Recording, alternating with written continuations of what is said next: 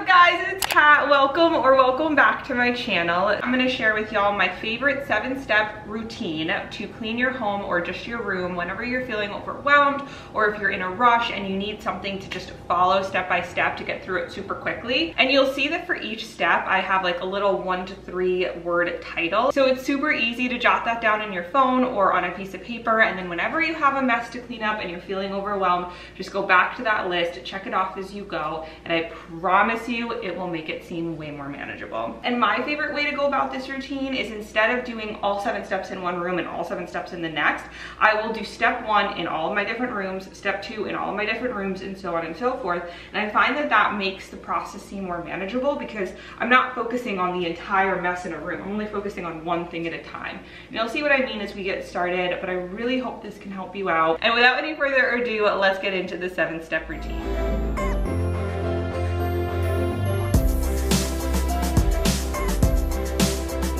Step 1 for me is almost always laundry, and if you don't have laundry, of course you could skip this step, but I find that there's typically always at least one load that needs to be done, and this way while you're doing your rest of the cleaning, the laundry can be running and you can fold it, put it away once you're done with everything else.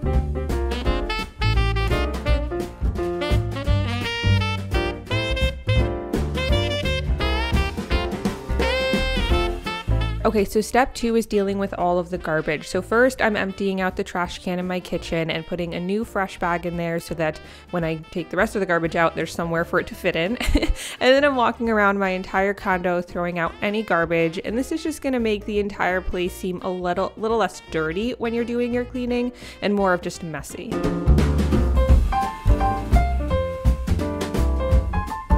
To me, one of the most overwhelming parts of cleaning a space is if there's a whole bunch of stuff there that isn't supposed to be there, that's just taking up room. So this next step is to remove anything that does not belong in the room. And of course, if you're cleaning multiple rooms like I am, go through each one, move each item into the room that it belongs in. That way, when we get to the next step, you know that everything that's in the room is supposed to be there and you can just focus on organizing it and putting it away.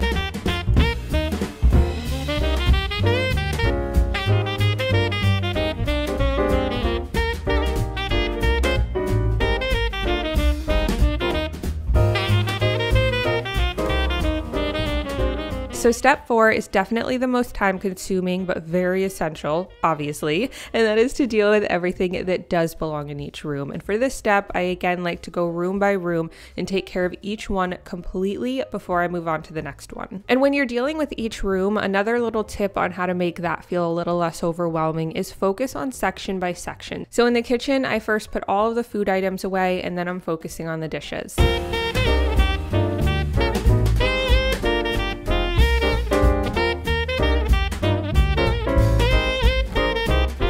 And another huge tip I have with the kitchen when doing dishes is, if you fill your dishwasher and you realize you don't have any more room, but there are still dirty dishes, make sure that you rinse off all of the leftover dirty dishes. You don't have to fully clean them if you're just going to want to do another load after, but at least rinse them off, clean out the sink, and then neatly place them in the sink, not on the counter. That way, when you're done, it at least looks and feels clean, and it's not going to be as overwhelming as if you still had dishes all over the place.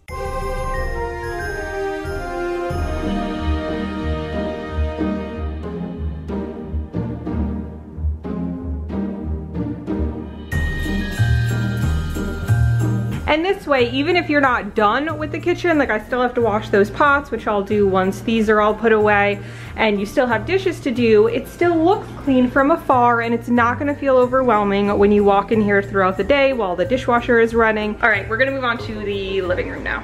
Okay, so moving on to the living room, whenever you have a focal point in a room, so for example, the couch in the living room, I highly recommend that you focus on that first. So today I actually decided to remove all of my couch cushions and vacuum underneath.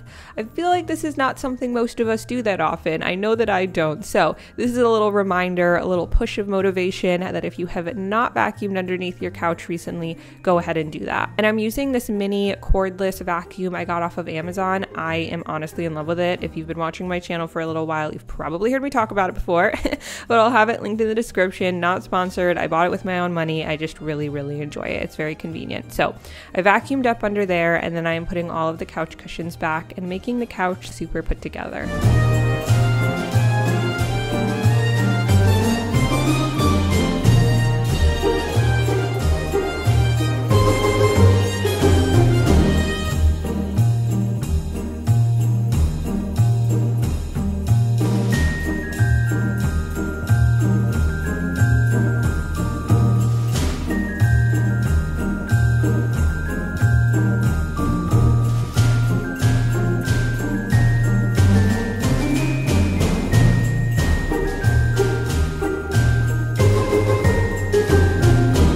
And yes, I know this may seem a little weird, but I find that it's super easy to just vacuum up my coffee table.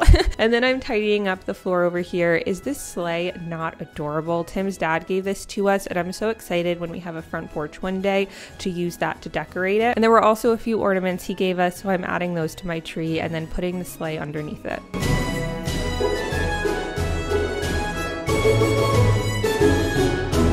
Another tip, if you're not taking the trash and recyclables out at that exact moment, at least neatly line them up by the door. That way next time you leave, you don't forget to grab them, but they don't look like a mess thrown out all over the place. This room is like the most awkward room to try and film in because I just have this very thin doorway here. So I think what we're gonna do is I'm gonna hold you like this, the long way, so you can see everything. I'm gonna snap my fingers and it's all gonna be clean.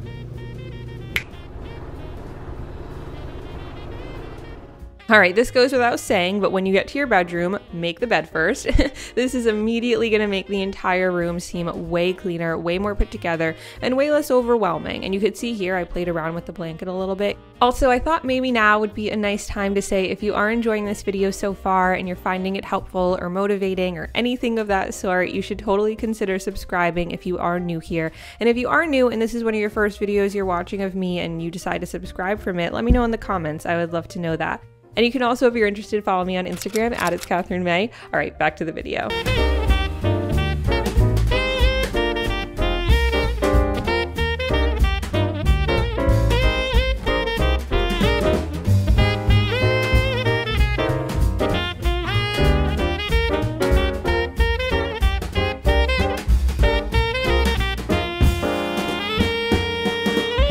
So once step 4 is complete, you should be able to walk around your home and everything looks super neat and tidy and in its place and just beautifully decorated with your own personal style. And everything is ready for step 5, where we're gonna get into some real cleaning. I think one of the most underrated or not talked about enough steps in cleaning is dusting, at least for me. I feel like I don't focus on it enough.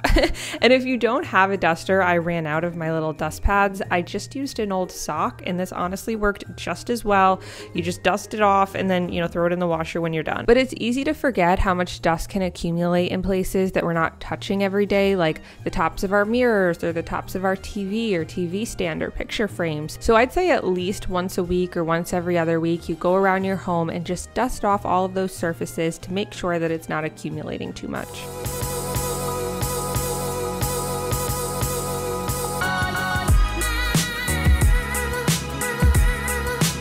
Okay, and on to my favorite step, which I've said a million times, but that's wiping surfaces down. I don't know why I find this so enjoyable, but I do.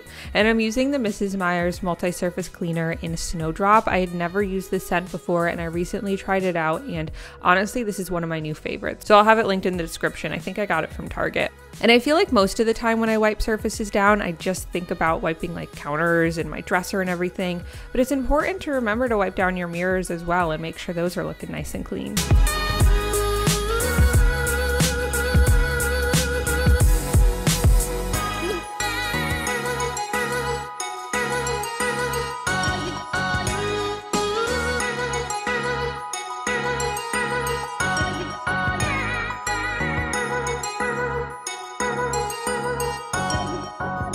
But then in the living room, I switched back to my Iowa Pine. This is one of the classics. This is the first scent I ever got of Mrs. Meyer's, and it's always going to be one of my favorites.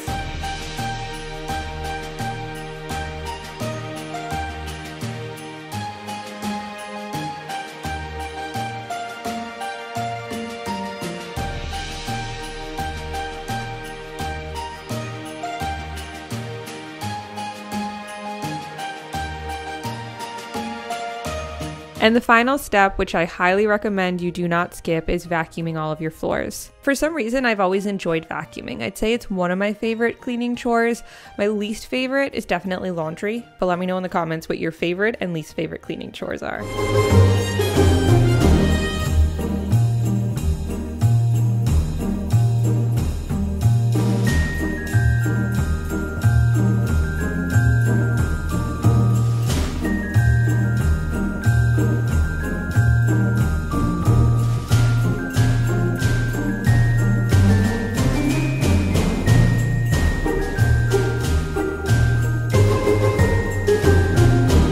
And of course, this extra table is not going to stay here. We're going to be selling that, so that should hopefully be gone soon. But I am really excited to completely redo the setting of the big new dining room table. And we are on the hunt for 6 chairs. I feel like this one is too big for 4 chairs. So we've been looking on Letgo and Facebook Marketplace for a set of 6 chairs. And I often get questions about the best ways to motivate yourself to clean when you're not feeling it. I do have a ton of videos that I share multiple different ways to motivate yourself to clean with. So I'll have those videos linked in the description if you wanted to check them out. But I find that one of the best ways to motivate myself to clean is just to remember how amazing it feels when everything is so neat and in its place. And 9 times out of 10, that gives me the push I need to get up and get going if I don't feel like it.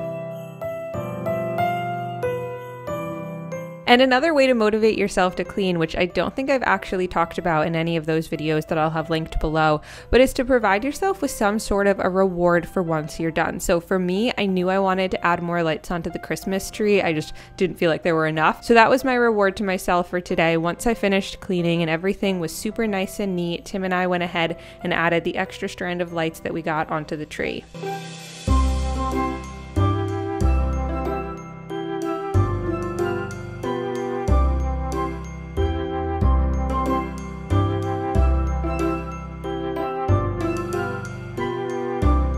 If you watched until this part of the video, comment in the description box, let me know in the comments, not the description box.